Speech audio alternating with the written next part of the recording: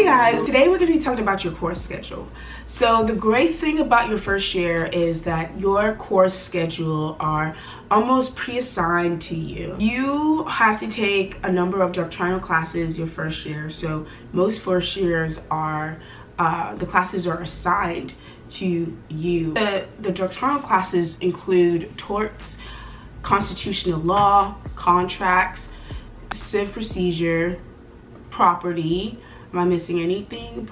And criminal law. So those are typically your doctrinal classes. You will be required to take a research course. Some schools require you to take it in both semesters. You will also be required to take a writing course.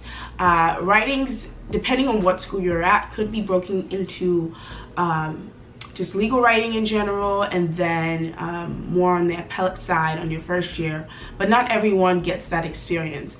Also, from my experience, you will be required to have some practical classes that might involve you learning about how to be a good lawyer, or at my school it was called the Intro to Lawyering.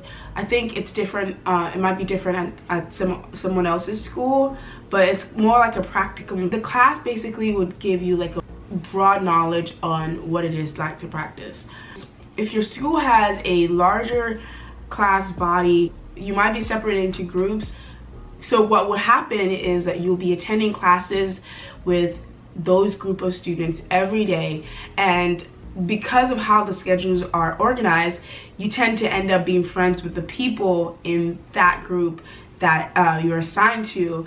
And from my experience, those people tend to be your friends throughout the school year, and you make long-lasting friendships with those people. So choose wisely. So that's all I wanted to say about class schedule.